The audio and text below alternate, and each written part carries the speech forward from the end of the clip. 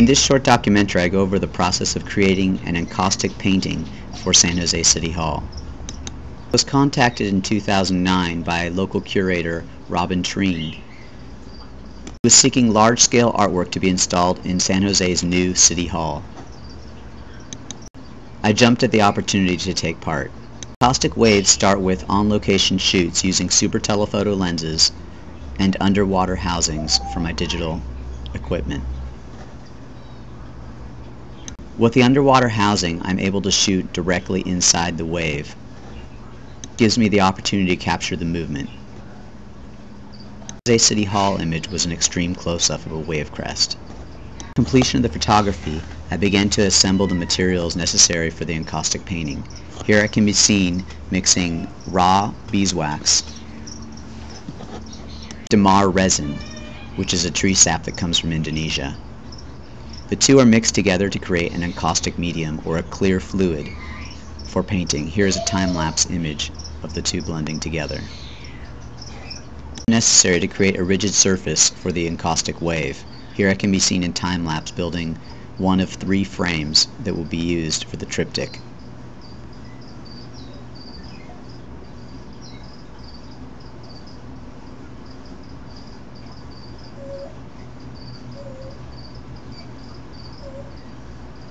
After completing the framing, I move on to painting the first layers of encaustic medium, or clear beeswax, onto the surface of the composition.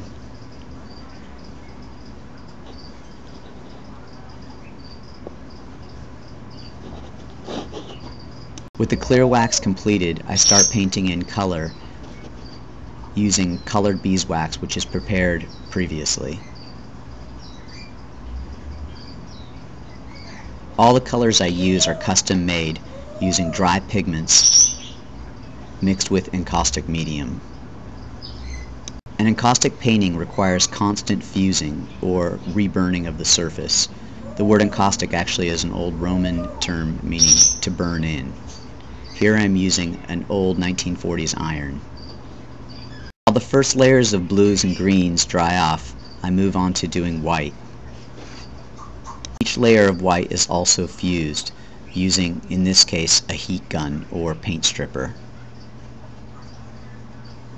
The wax is heated, it becomes fluid on the surface and moves around. Here the blues and greens mix in with the white.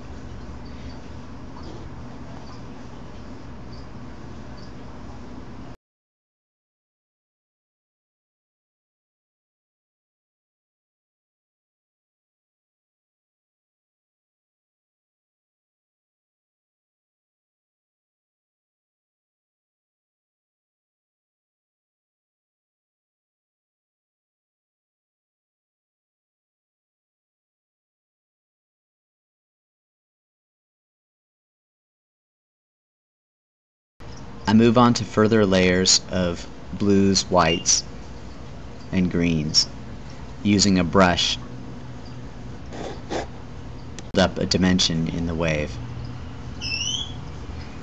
Here the iron is used again to continue the glassy effect from reheating the wax in this manner.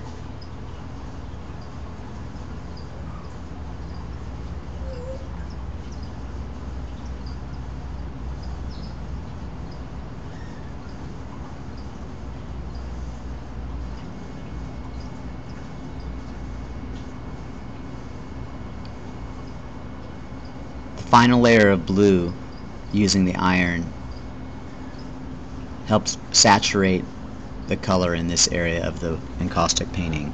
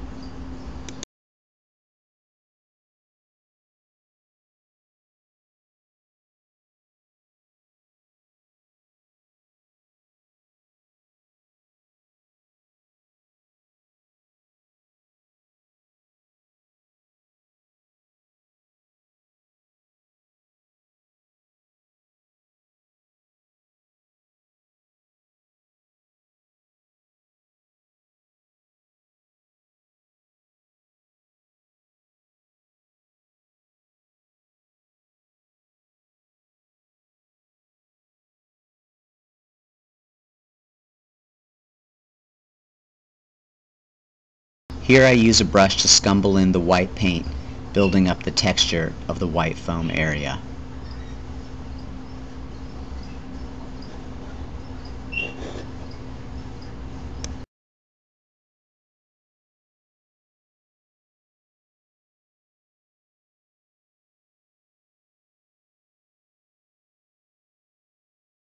The last layers of white, blues, and greens are added in to help intensify the shading underneath the curl of the wave.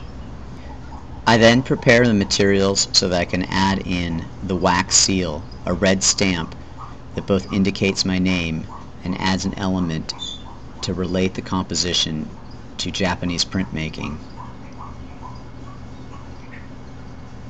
Here the custom stamp is imprinted into the red wax.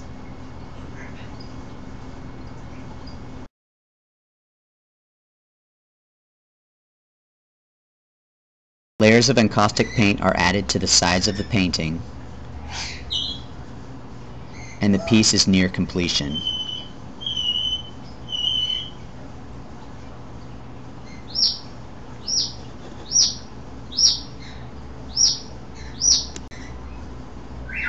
Finally, the encaustic painting is buffed out and prepared for transportation to San Jose City Hall. Completed triptych is mounted with each of the 3 panels butted against each other to create one overall 12-foot composition.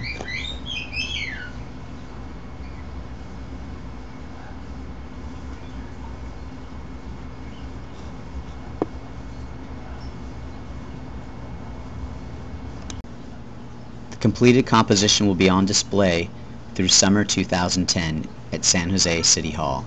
For more information about, please visit www.benhecht.com.